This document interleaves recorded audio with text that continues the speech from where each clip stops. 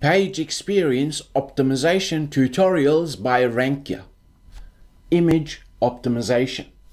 In this video session, we're going to focus on image optimization so that the Google Page Experience update will benefit your website. Images play an important part for almost all websites, particularly for websites such as e-commerce sites, websites that showcase a lot of images. So how do we then optimize images?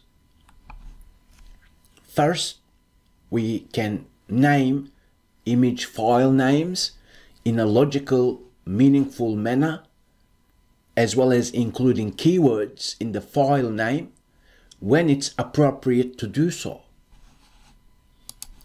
Let me provide an example. This is just a sample logo. If I wanted to target SEO services on a particular landing page, and if I name that particular image as such, then that would be called spamming. And that's the last thing we want to do. Meaning, just because keywords are important does not mean we include them in the file name. And yet, if we step back and look at the images on our website, then we can say, okay, can I include some keywords within it? In this example, looking at the image, you have to ask yourself, what does the image relay to the viewer? And then name it accordingly. And yet with bit of practice, you can naturally include some of the target keywords. I could have easily named this image file name as screenshot as an example, but that wouldn't make sense. And yet I'm still using words in a natural manner by saying, you know what, that's a sample of search performance report for a local business client, because some of the keywords within the file name is important for me to rank on RankYa website. Make sense? So, first thing, look at the image. If you can name it better, because then that's going to provide better user experience, particularly for people who rely on assistive technologies to experience websites.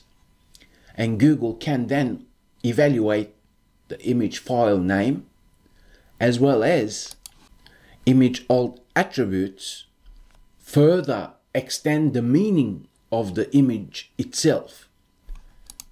Meaning, if this is the file name, I can use alt attributes to say that's a brand logo. But if I didn't use it, then people who rely on assistive technologies will only need to look at the file name trying to understand what the image is about. RankYa logo. What in the world does that mean? And now it actually means something more meaningful. Make sense? That's what we need to do. Since Page Experience Update considers a lot of things, it is wise to include width and height element as an attribute within the image tag itself. Because when browsers load an image, they can calculate the image size to render much efficiently when we provide width and height attributes. Also, I'll refresh the page just to demonstrate a couple of important things.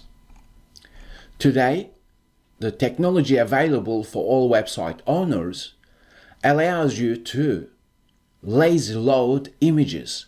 What that means is, if the image is not within the viewport, the browser doesn't need to load it if you use lazy load.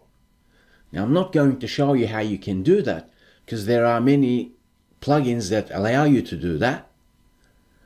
Or some content management systems actually automatically include lazy loading of an image when you incorporate it within the content of your site. Now, looking at what we're seeing on the screen, there is no images here. Lazy loading then means when the image comes into viewport, that's when the loading should start, drastically improving page load times. The next optimization factor that you can consider is the width of the image. Whether you operate a local business or an e-commerce site, the area that images are viewed has certain width. When you work that out, then you can say, okay, is my image larger than that? If it is, then you say, okay, why is it larger than that when it's never going to be viewed like that? Surely, we've got Apple devices, Retina images that requires different resolution. But then when you work out which devices your website visitors use the most, will allow you to then say, okay, you know what?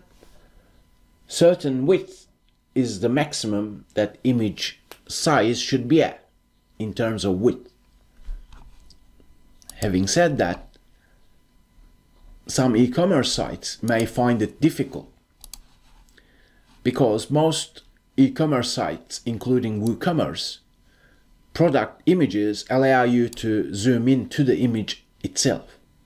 But looking at this example, that's a huge image, and this size only caters for desktop devices, not necessarily for tablets or mobile.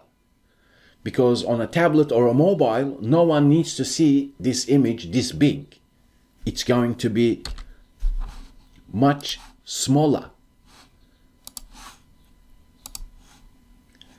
Now, at that moment, if your target audience is still using desktop devices, because that could happen more often than mobile devices, then perhaps you can find the middle ground and say, okay, can I still reduce the width of it? Because when you do, you're going to reduce the size of the actual file, improving page load times. Now, I blurred this out because it's a valued client site, just to demonstrate what else you can do in terms of page experience optimization for Google. Some websites have 2, 3, 4 images whereby you could have grouped them into a single file. Because when the page loads, the browser doesn't need to request, in this example, 3 different files, because that's gonna burden the page load times. So you can then say, okay, do I have images whereby I can incorporate, instead of showing 3 or 4 images, can you incorporate them into just one file? In this example, we will actually do this for this website. Moving forward, what else you can do? You can use compression for images. There are many freely available tools on internet, such as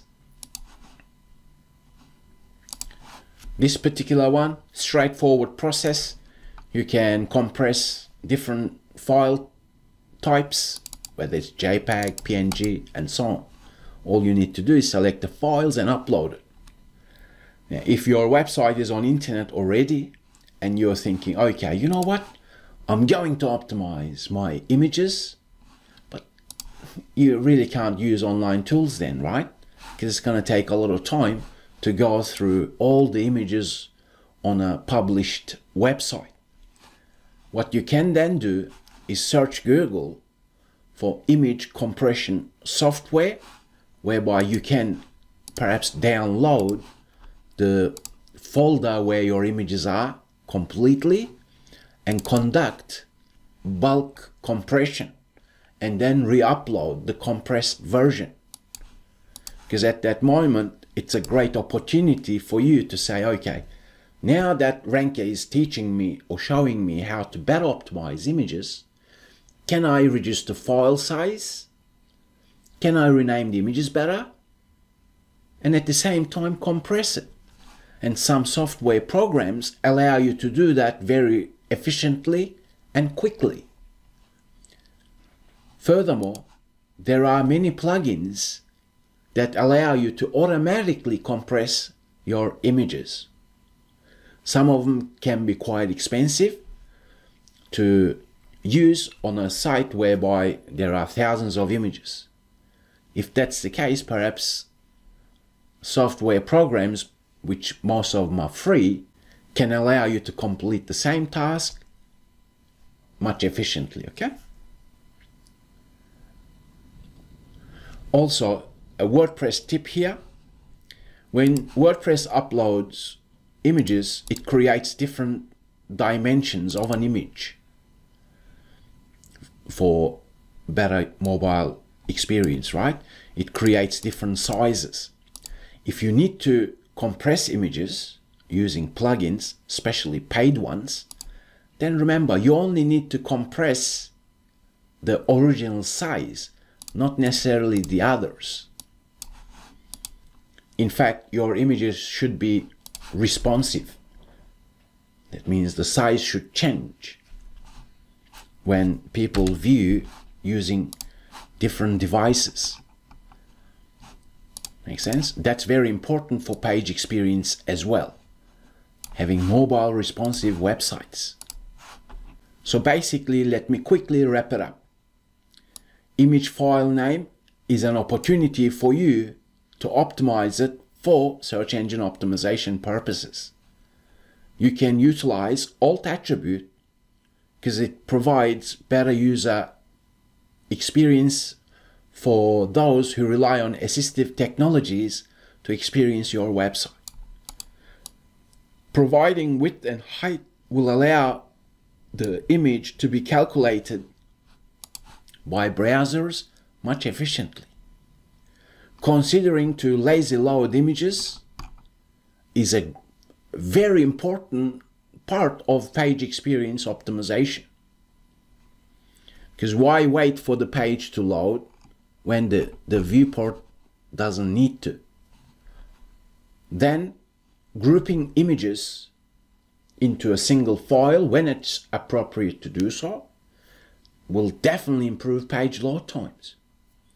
Then resizing according to the content area, as well as compressing your images, will make sure that you have a better website that adheres to core web vitals and page experience, as well as it provides better user experience by default.